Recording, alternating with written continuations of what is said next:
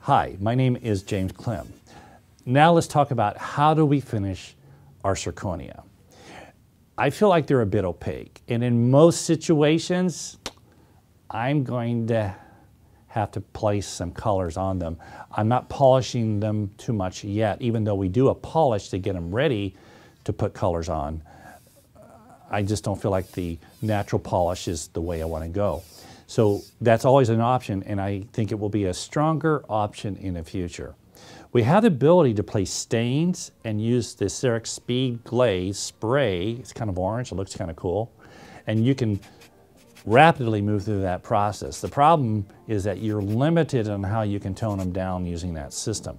The two options I like for adding more color would be the Aviclar system, which is the Ceram paste with the wash paste mixed in. And that's the technique I use on my anterior and posterior teeth to really make E Max sizzle. However, I find with opacity, I need a little more saturation without blotching. Does that make sense? So I need a system that I can add and paint on more color. It's kind of like oil painting, and it doesn't blotch. That's the GC Lustre Paste. That system works the best.